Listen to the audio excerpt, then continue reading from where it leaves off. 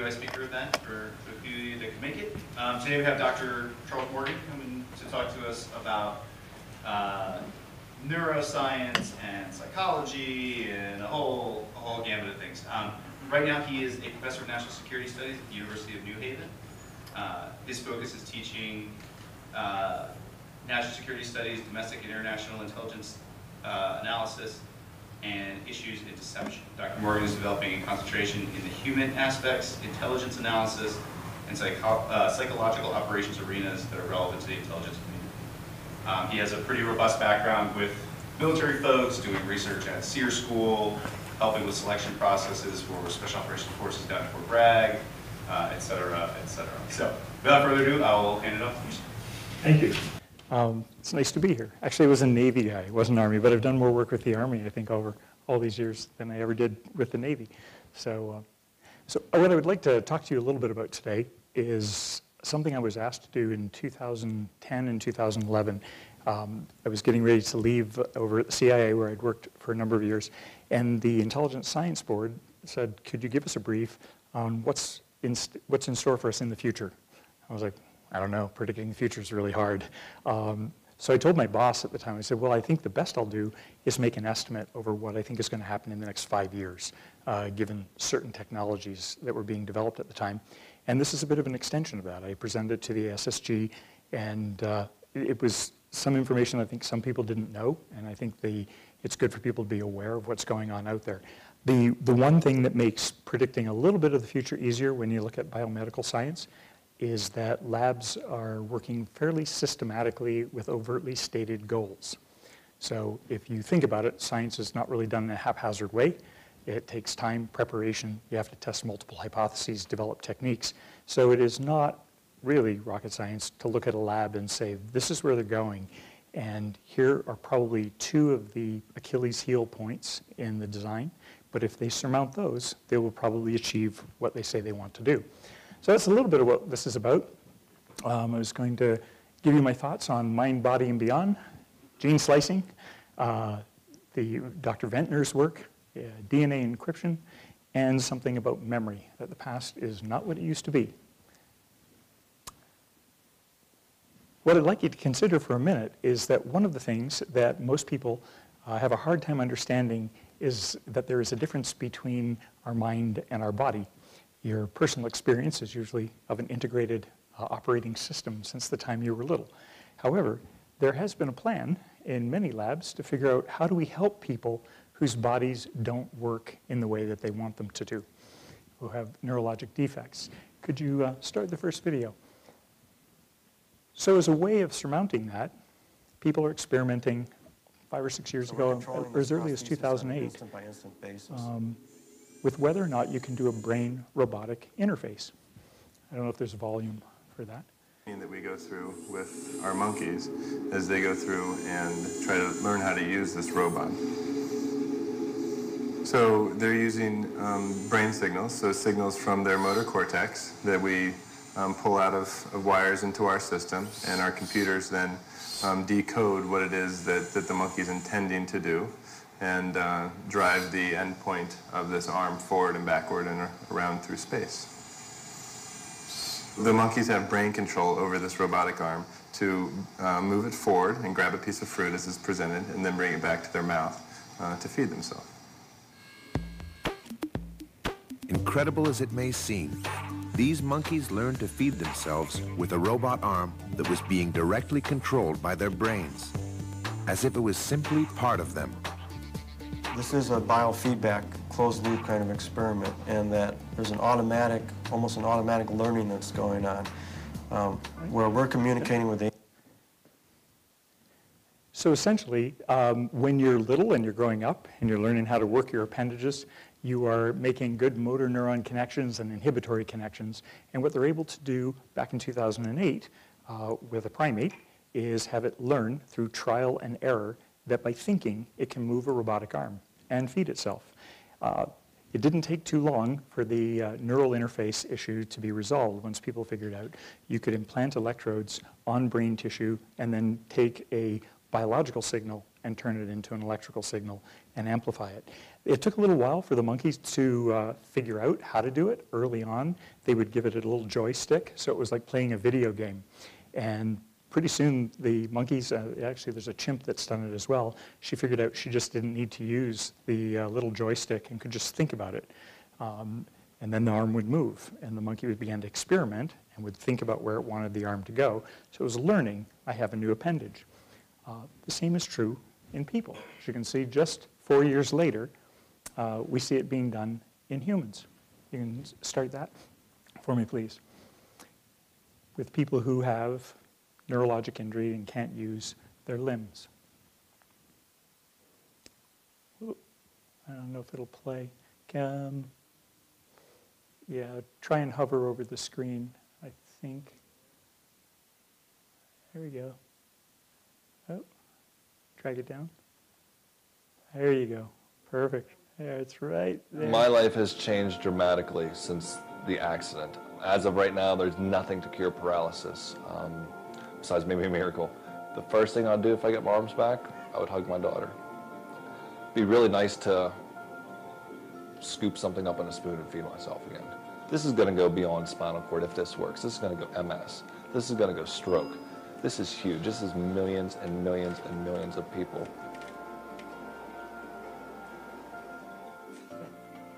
I'm pretty much broken from the neck down, I guess you could say. The only thing that I have left that is untouched is my brain. And obviously I'm able to use it very good. I'm able to do this and do that. No memory loss, no nothing. So I opted for an experimental surgery to go at the one thing that I still have. What we try to do is put a grid in place that's capable of recording signals from the brain. So when you think I want to move, there's actually electrical impulses in the brain. We want to be able to record those electrical impulses and then decode what the electrical impulses mean and use that to control an object or an arm.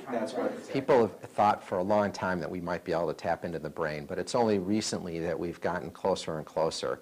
There's some great work going on here at the University of Pittsburgh by a gentleman named Andy Schwartz. And Andy has shown that he can get a monkey to control a robotic arm with an amazing degree of freedom by thought. So we've developed technology where we can implant an array of electrodes, microelectrodes, in the cerebral cortex of monkeys. And we can record activity from many neurons in the brain simultaneously. And from that signal, we can extract the monkey's intention to move its arm. And now that we have that, we can intercept that signal and use it, instead of moving the monkey's own arm, to use it to move a prosthetic arm. Just 2 weeks. I think he said it's What it takes to get into people is a large team. So we've basically been somewhat isolated in our laboratory, working on monkeys, proving the technology, just making discoveries, validating the technology, developing new ways of doing this. And what we've been able to do recently is pass a lot of this knowledge that we've gained to clinical colleagues. They came to the laboratory, learned a lot of what we're doing, and then took it back to the clinic and developed the technology as appropriate for humans. We were implanting our first patient in a clinical trial to place self-dural grids or electrodes on the surface of the brain in an attempt to use them as the brain-computer interface with the ultimate goal of controlling a prosthetic arm. And we'll start out simply with trying to do some cursor control, hoping that over the 28 days that he's implanted, that we will be able to progress to potentially being able to control a robotic arm.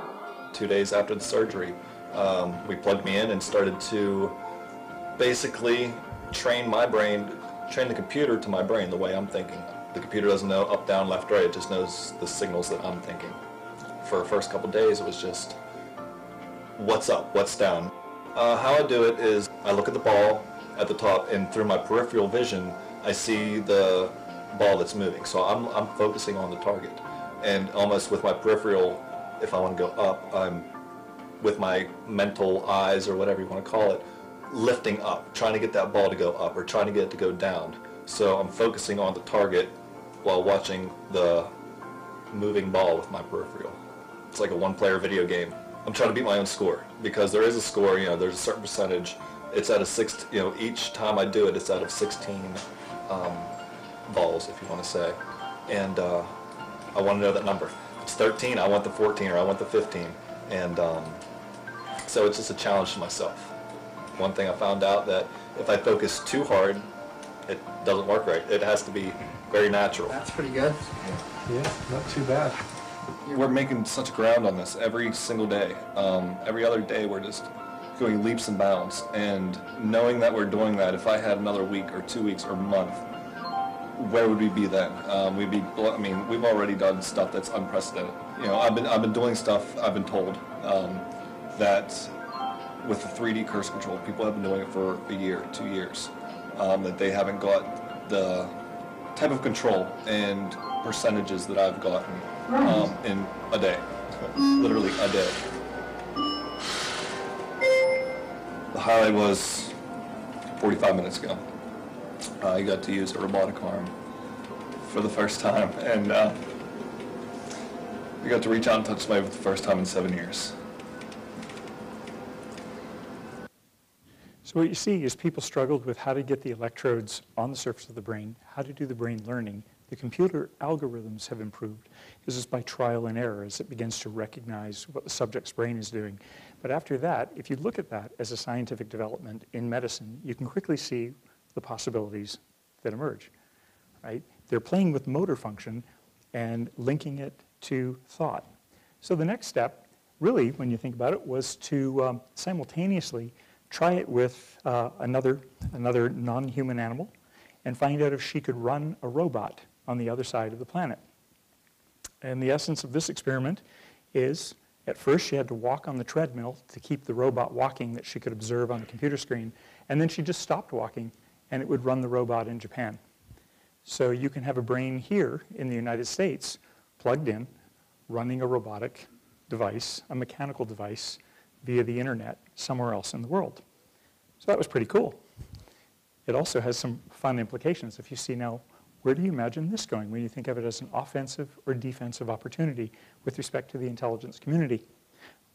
The natural segue then would be, if I can send motor function from a brain to a mechanical arm, is it possible to send motor functions from one human to another human? So I call it the possession experiment.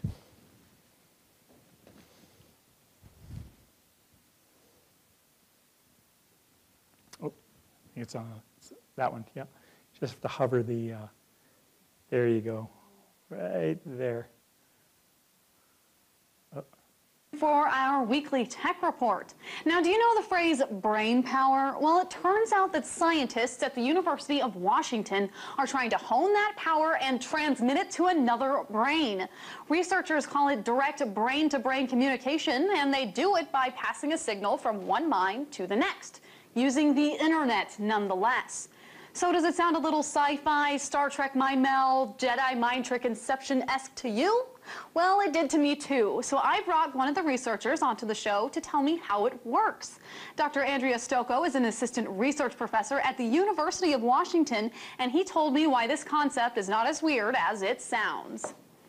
It's not so science fiction. We use currently existing technologies to read the brain patterns in a person and to transmit them to a different person. And we can only do it with very simple impulses right now, like motor commands to control the hand, for instance.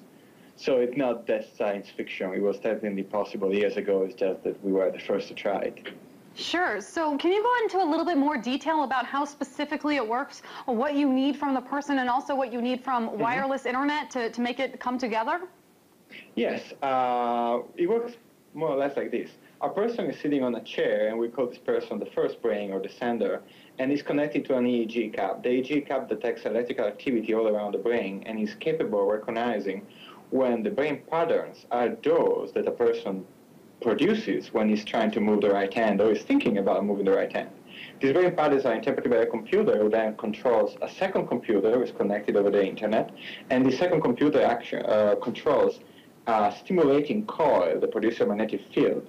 And it's the magnetic field that is eventually directed over the head in such a way as to reproduce the particular command in a selected part of the brain. In this case, the part of the brain that controls the right hand. The wireless connection enters only in the communication between the two computers. The two computers can be in the same room and connected physically, or they can be in any part of the world and talking to each other through the internet. So you can watch the video, but essentially what's happening is when one person is playing the video game, they're not using their hands. They're simply looking at targets. What's going on in the other room is a transcranial magnetic stimulation device that creates a magnetic field that excites neurons. And it's the other man's hand that begins to move and hits the targets. So you've co-opted the portion of a body of another human, and then their hand can behave in the way that you want it to do. His goal, you'll see later if you download the video, is he would like to have a cap that you could put on and have a surgeon direct your hands to do battlefield surgery or something somewhere else in the world where they don't have a doctor who has the technical skills. You can put on the cap and your hands become an extension of that expert's body.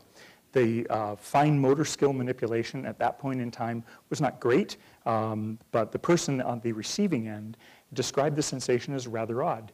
He said, I didn't know anything until I saw my hand beginning to move and felt that it was something other.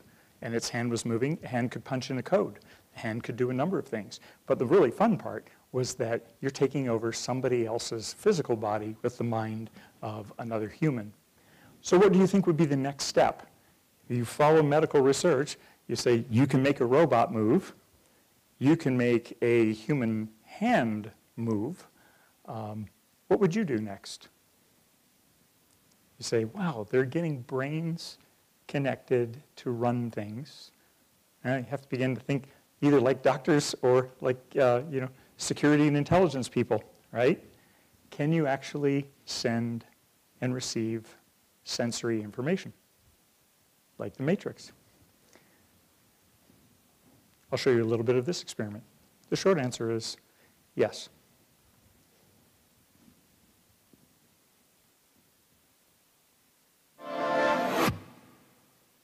We were able to transmit brain-derived information from one rat to another, and basically got this pair of animals collaborating to solve tactile and motor tasks. There's a behavior box where the first animal is located, and this animal is called the encoder because he's the one who does all the work. He's basically using his forepaws or his whiskers to perform either a motor or a tactile discrimination task. And while he's doing that, we are monitoring its behavior and recording the brain activity that is being produced by this animal's brain and transmitting in real time all these electrical signals to a second animal that is called the decoder. Well, this animal has the lucky job of not having to do anything for getting a reward. The only thing it has to do is to receive this brain activity into its own brain and then decode the pattern of information that the encoder has generated and indicate to us through behavior what it is that the first animal has discovered out there in the environment.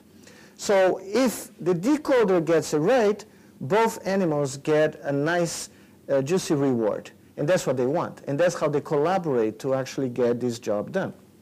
Here you see in the next slide, encoder animal waiting for a light stimulus that tells the animal which of two levers he has to press to get a little bit of a water sip. And the light says either press left or the right lever. So when the animal gets the light and is about to press the lever, we record the activity, electrical activity from lots of cells in the motor cortex of this animal and instantaneously transmit this information through the brain of a second animal that is in another box and cannot see the light and cannot see what the first animal is doing. This is the decoder, and he's receiving this information through very tiny little pulses of electrical activity that are delivered to the homologous part of the brain that the encoder is using to solve the task. So as the decoder gets this information and basically decodes the brain pattern originated in the encoder's brain, it responds to us behaviorally by pressing one or the other lever to tell us that he got it right or not. So it took some learning trials, but not many. It took 75 between them to achieve an accuracy rate of over 85%. in just training their rats for a little while in the cages. But this was a milestone because it was not simply using the motor cortex to run a device. This was actually having one animal learn something and seeing and recording that activity and put it into the sensory cortex of the second animal, and that animal acquires the knowledge. It is able to act on the knowledge from the experience for something it has not ever done, which is really fun when you think about it. Would this facilitate language learning? Would this let you upload information when you don't know how to operate a device? Does it serve well for covert communication? This is done between two rats. What we do know is that DARPA did get permission for 500 operations to do deep brain electrode implants. They haven't published anything yet, but my guess is what you're looking at is human-human thought transference, and certainly in the open science world, that was published last month. Actually, the brain-to-brain transfer of sensory information in two humans, and they achieved a success rate of being right 85% of the time. So you can attach one human brain to a device. You can attach the human brain to another human brain. You can direct motor activity, or you can send communication and information. What we know from the training trial data so far is that it probably requires it'll probably require a training trial between people as well. And we don't know from an encryption and encoding standpoint whether everybody's communication would follow the same patterns or not. It may be that two people have to train and then it's unique, and then you have a decryption problem for someone if they decide they can intercept the signal, right? That would be, but you could plug in somewhere else in the world and learn something or see something or have somebody acquire the information that you have, and you wouldn't have to carry a different device. So that's what people are doing. There's a whole world out there of biohacking. I don't know if you're aware of it, but you should be. So normally at the university, we are well regulated by the federal laws about studying and experimenting on humans. There's a biohacking community that is not part of the official science community that is busy trying to attach hardware to humans, and they do it in their basements. They study up on how to do the surgeries, how to connect devices, how to put motherboards in people. And they may use it for some purposes like fishing, using RFID signals in their hands to take information from you. But there are some other interesting developments. When you start thinking about the fluidity of what you can do with the brain, they're experimenting with CE6 and giving people with eye drops night vision. For several hours, a person receiving the night drops can see over 160 feet in the dark. So it's a lot easier to look through your own eyes than it is to put on nods. And it will be a short time before you get a better solution than we get from the biohacking community, but it could also be readily available to almost anybody on the planet. It's going to be harder to keep this under control than it is to keep the special lenses and night vision technology. So I think it's really important that people pay attention to this kind of a thing, because that can give humans the natural ability for a while to see in the dark. The other new possibility coming along is that seeing in the dark is something you don't really naturally do that well. But with animals, we've been able to achieve a number of other things, one of which is giving them an extra sensory ability, if you will. I'll show you a short clip. People decided they wanted to know if they could give the rat an ability to do something it does not naturally have. Recently, researchers have given rats an implant which allows the animal to obtain, as they call it, a sixth sense. The laboratory subjects were able to search and detect infrared lights, which is an exceptional accomplishment given that rats cannot normally see infrared lights. A team at Duke University placed infrared detectors which were wired up to tiny electrodes into the part of their brains that processes tangible information. A source involved with the experiment, Eric Thompson, states, "This is the first paper in which a neuroprosthetic device was used to augment function, literally enabling a normal animal to acquire a sixth sense." Researchers claim that the device could also help humans regain sight if placed in the appropriate part of the brain. Last year, researchers used a computer chip-ridden prosthetic system to help transmit light signals in the brains of mice. The minds behind the study hope to move on to human trials using the retinal device to restore sight to those who had lost their vision. So people are playing with chemicals to enhance the human capacity. They're also experimenting now with how do you add a device to the mammalian brain to give it an extra sensory ability. You may not want to detect infrared. You might want to have a room temperature detector of radiation, depending on what your job is in life. So when you think about it, The possibility now is there to develop different kinds of devices. They could be perhaps used either by intelligence people or by people in the military to have an extra ability to be able to see through walls, to see heartbeats. We used to play with the 18 gigahertz microwave detectors where we could pick up heartbeats through anything but solid steel and water, but that could easily be a human who can see the unique heartbeat that's behind the wall over there that's thermal insensitive. So it doesn't have to be IR. It can be a number of things. Anything that you can co-opt is theoretically now possible to adapt to human brain functioning. All you'd have to learn is the code. You'd have to train with it. It might not be natural at first. You might not understand the signal you're getting, but you can add to human brain function. You can also use it to intercept signals. The experiment that was just released this last month, as I said, demonstrated that people could transfer knowledge from one human to another. And I commented to a couple of my colleagues, and I said, I think right now the most direct application of that is going to be either covert communication or running drones. The set of experiments, I didn't have videos to show you, but there have been a series that have shown you can connect the human brain to a rat and control its motor movement and its tail. So you can have non-human animal drones. You can have the human brain probably run a regular drone at this point, but running a non-human drone, something like a cockroach or a rat, would it be awesome. And now if you were watching the Olympics and you see the coordinated maze of drones, the software is now really readily available where you could have hordes of little creatures that can gain access to facilities or move around in different places, all run by a person sitting in a booth. It's no more technically challenging once you do that than figuring out the logistics of how you're going to send your signal somewhere else in the world and how to protect that signal. But that's now. That's not in the future. So as you begin to think what's in 5 years, the interfaces are going to become more delicate, more refined, and as transcranial magnetic stimulation, it's a rather crude instrument right now. It creates a field that excites just hordes of neurons. But as they refine the technology so you can get a better point specificity to the neurons you actually want to activate, you should be able to do this without penetrating the skull. Either someone could wear a cap, and in fact that's how the latest brain-to-brain communication in humans was done. It was done without surgery and actually signaling via some stimulation to the retina and the brain decoding it. Although the person consciously didn't know what the code was, the brain did. So that I would recommend people becoming aware of that from the human drone technology standpoint. The second field that people may or may not be aware of, I always tell my students, I said I wasn't around when they developed atomic weapons, but Dr. Ventnor's work is, my view, the equivalent of the development of nuclear weapons when you realize that he created life in a cell back in 2010.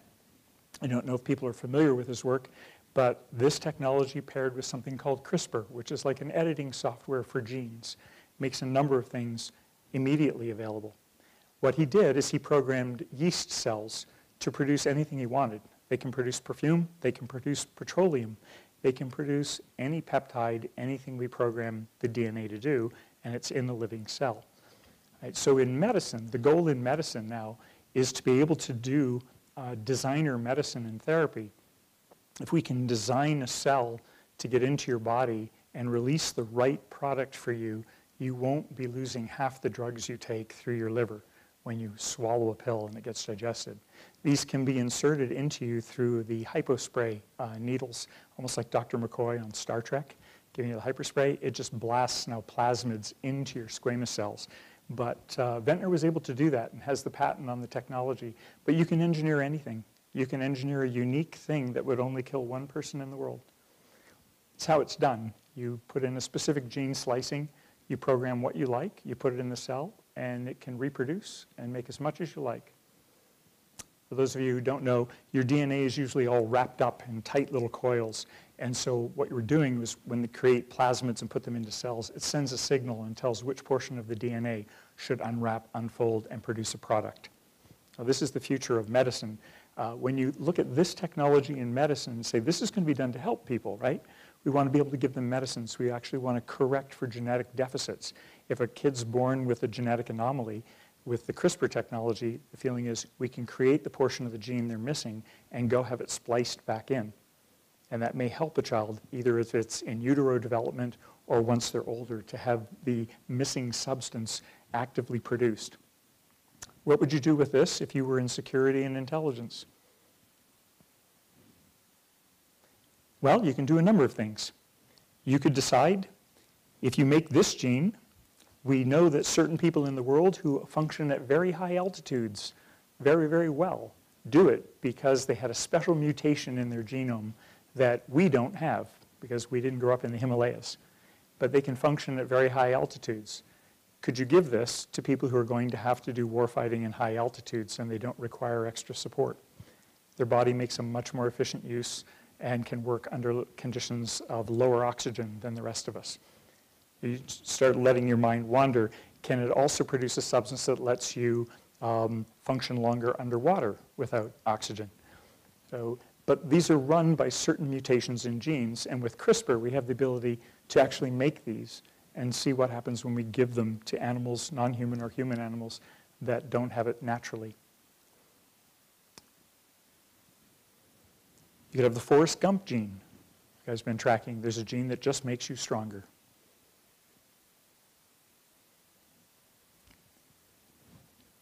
I would say that most of this technology is probably going to be employed by a state and not non-state actors because it's quite technical.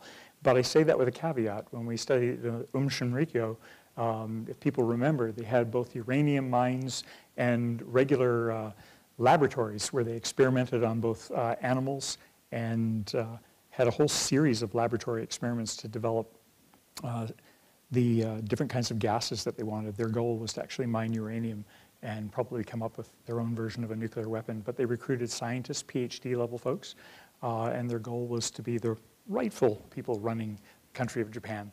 But we can't assume that just because they're non-state actors, they will not make use of some technology around this. Related to this is an idea called DREADs. These are designer receptors that can be remotely controlled. So think about it for a moment. You can create a designer receptor, you can create a cell, you can put it somewhere in the body, and you can remotely activate it when the brain's exposed to the right signal.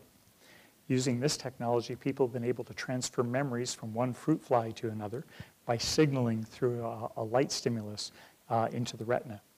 Right now, in most animals, it's done by putting a substance into their body that will actually activate the neuron in the way that you want it. So you have the capacity to create any product. As long as you know the DNA sequence, you can insert it into a living system, and you can remotely control it. So in medicine, we think about how we do that to help people, how we do to repair deficits.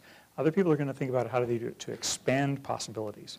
And one of the challenges that we have is that when you create a cell and you put it in somebody's body, you have to figure out where you want it. What if you want it in their brain? Right? If you want it in their brain and you can't figure out, you don't want to do surgery to plant it in their brain, if I want a product produced in your brain that may affect the way you think, the way you act, one route to that is through stem cells. If you're a quick brush up on your biology, stem cells are cells, they call them God cells. They can turn into anything. They hold the potential, unlike other cells in your body, to become anything you want them to become. And they can go find their home in the body and park there and do the work that you'd like them to do.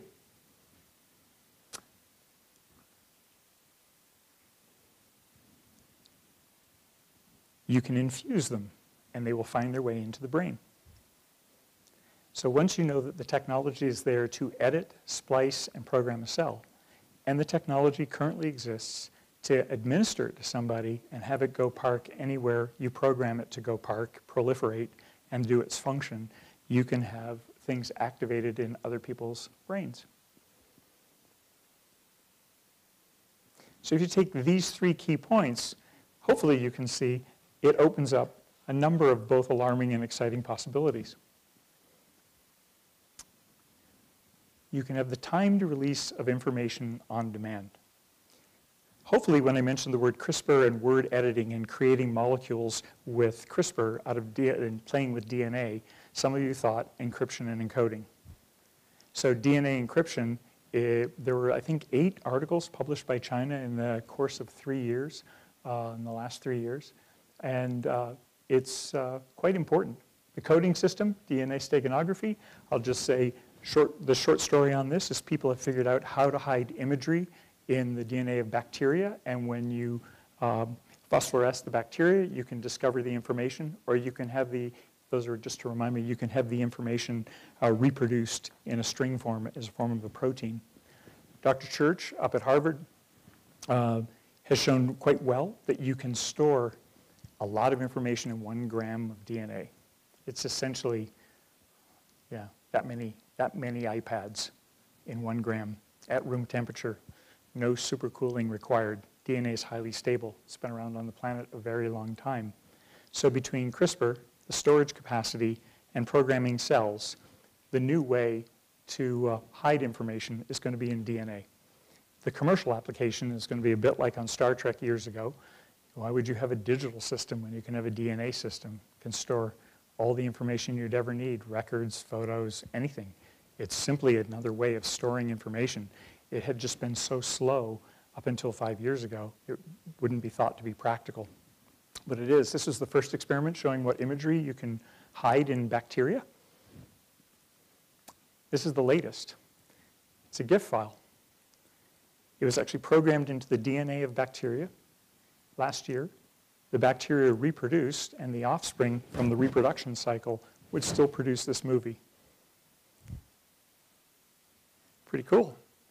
You can hide information in bacteria, and when the bacteria multiply, they can go into a spore form and last for a very long time.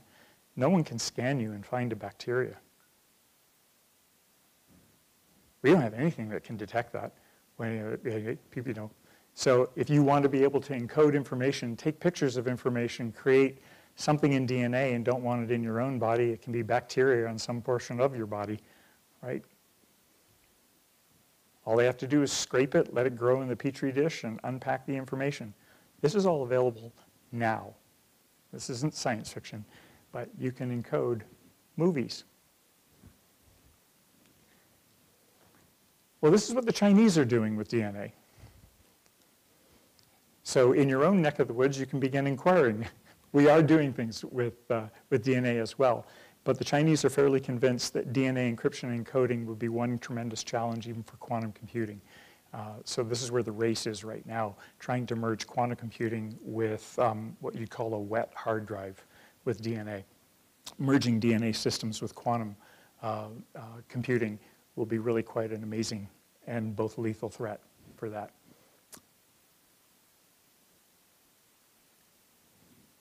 The next thing I wanted to mention to you is memory. Can you play this one really quick? Hopefully you'll recognize this.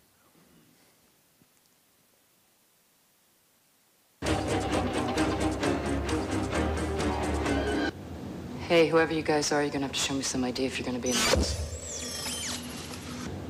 Hey, whoever you guys are, you're gonna have to... Hey, whoever you guys are, you're gonna... Would you stop that? What? That thing is gonna give her brain cancer or something. Hey, whoever you guys are, you're gonna...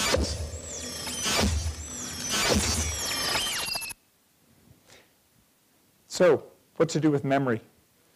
In medicine, we think of memory as a potentially harmful thing when people present with post-traumatic stress disorder. They can't stop thinking about the thing that's creating emotional distress. It's a very active development in the field to figure out, can we erase memory? Can we modify memory? Can we change memory? The short answer is yes. Several years ago, with the PAM-Zeta data out of Duke University, this was the first time that anyone had ever demonstrated that if you wash an area of the brain called the hippocampus, it's an area of our brain that's crucial for forming short memories, spatial memories, and then facilitating the transfer from a short-term memory to something that's more permanent and stable over time, that he could train the mice to run the maze, document the number of trials and errors, and then flood their hippocampus or expose it to this, and the memory would be completely gone. Meaning when the rats or the mice had to learn it over again, it was the same number of learning trials. And there was no trace of the memory left. Now the good news, for us when we study rats and mice is we put electrodes and cannulae into their brain and can directly affect that area of the brain. If you wanted to poke your own hippocampus, you'd have to stick your finger through your eye and go right back in there. Sounds impossible to get to. Not if you program a cell to go there. So if you decide you wanted to program something that would selectively release PKM zeta after your meeting with someone, they probably would have no memory of it. That's what's happening in the rats. Right? So the technical challenge right now is, how do we get a cell in there to do that in a human? I can assure you they're working on that in non-human primates right now. How many, what's the point specificity? Can we get it in there close enough to the hippocampus? Will those cells start reproducing in the next day, make enough of that stuff to wipe out a memory?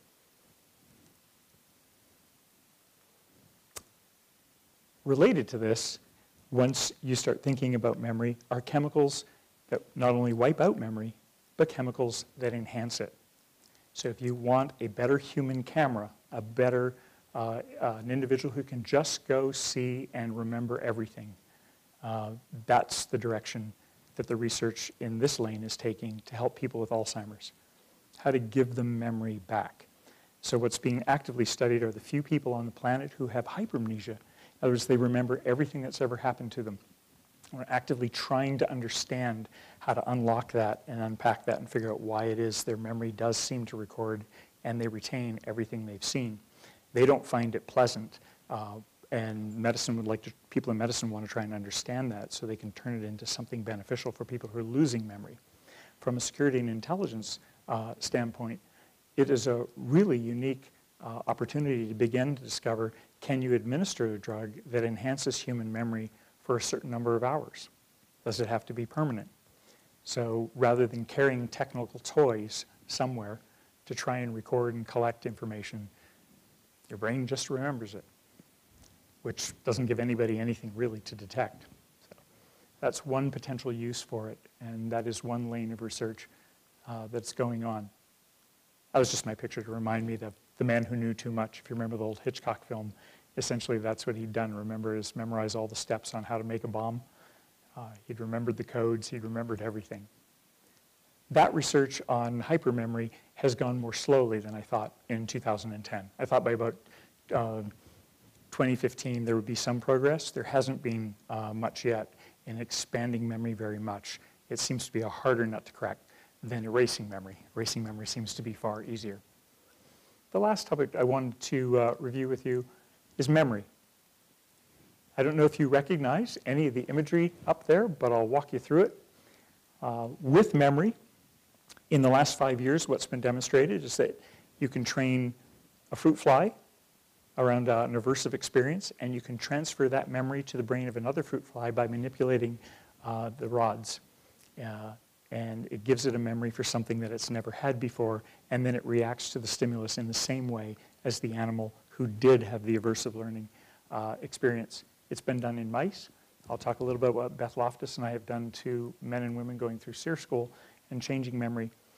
And I put the last slide up because this is in flatworms, and this came out 2 years ago, that memory really is something beyond what we typically understand in flatworms. You can cut their head off, and their body still remembers stuff.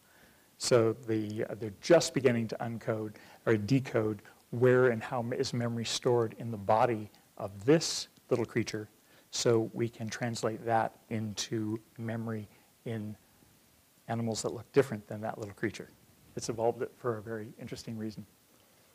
So this is in 2009 using light. They've transferred memory. You can turn things on and off using light in animals to activate the hippocampus, turn memory on and off.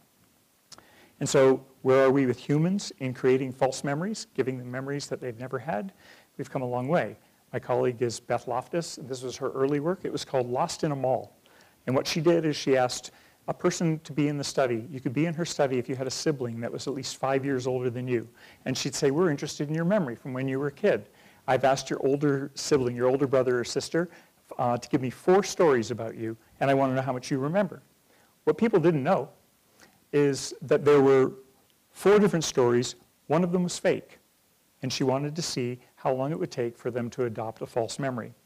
The quick answer is after 2 interview sessions, 30% of the subjects believed that they remembered the person who'd found them when they were lost at a mall, and actually argued with the researcher about whether or not the memory was true or not. And that's how I met her, and we decided to get together and run up to Brunswick to SEER School and try a memory experiment. This was our design. If you're not familiar with SEER, there's a classroom phase, there's an experiential phase. We were interested in sampling people when they were in isolation, when they were returning their gear, and at the end. And we tried a couple of different techniques. Group 1, there's no misinformation. We simply want to sample accuracy of human memory for their experience. And we told them at the beginning of SEER, we want you to be the best little human collector possible. We are going to quiz you about your memory. Don't let us trick you. We want to know what you remember. Group 2, we told them the same thing, but we lied. When they took their questionnaire at the end, we incorporated several techniques from false memory techniques, which are a little bit of leading questions to see whether or not we could create false memories. In the third group, we exposed them to an erroneous photograph of their interrogator. And in group 4, we used a video. So here's what we did. By exposing them to a photograph after they had been interrogated and placed in isolation stress, it could change them from this guy to this guy 48 hours later on who they would identify in the lineup. Their level of confidence was an 8 out of 10, that was the person they had met. We found out we could make them believe that there were guns, that there were knives, that there were caches of weapons, simply by altering the phrasing of a question or inserting something into a video. I'll give you an example. If we said, did your interrogator wear a weapon? If so, please describe it. We only got about a 2% endorsement of the presence of a weapon in the interrogation phase. If we said, when you were being interrogated by your interrogator and the guy with the weapon interrupted the interrogation, what did they argue about? We didn't care what the answer was. We'd ask another question. They'd say, describe the weapon worn by your interrogator. It jumped to 30%, would tell us the type of firearm that they had seen in the interrogation booth, which is a security violation, right? There weren't any. We got to record them. But with one question, we could do that. When you sample with a few more, you can actually increase the sample. So when we increased the stress at SEER, we found that instead of a 30% rate overall, we could create false memories in nearly everyone. That was in 900 people. So Beth and I were talking about that. We said, well, you can change memory. We know that. It's a way of understanding maybe why and how people have recovered memories of abuse that never happened. That's what her work has mainly been about. So she decided to do a study called Licked by Pluto. She decided she couldn't make Mickey Mouse a sex offender, but in her lab they thought Pluto was fair game. The short story is they were exposed to some misinformation about a man who had dressed in the Pluto outfit at Disney, and he'd been inappropriately rubbing his large fabric tongue on children, pleasurably and not pleasurably. There were 2 different conditions, and there was a neutral condition. If people adopted the false memory and their memory was for something negative, they did not want to buy the Pluto toy, right? When they went down their list, what they would not buy. She's done it with food. That was from her series with Alan Alda. She gave him a false memory that he'd been sick one time eating deviled eggs. And here they offer him one at the picnic on film, and you get the classic disgust wrinkle, and he said, no, I got sick one time eating them. It's not a true memory, it was planted. She's done it now with strawberries and ice cream, also done it with pickles, and has done it with alcohol. A study last year was that if you give college students the false memory that they were terribly hungover, they had a wicked hangover from drinking too much tequila, then when they're given free range options at the bar, like a week later, they decline it at twice the rate of everybody else. They go, nah, I got sick doing that. So think about it. If you change the past, you change human behavior. We are a case-based reasoning animal. When we think about what we're going to do, we think about the last time we did something, or what we heard about, or what we think it would have done. So to change human motivation, we don't have to persuade people. You can just change their memory.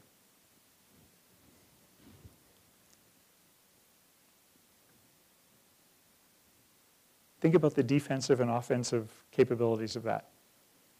If you think about this from a defensive standpoint, you have the ability to change the memory of a person who's been debriefed in a safe house about the identities of who they met, the layout, because we've looked at altering memory for floor plans, for faces, for timing.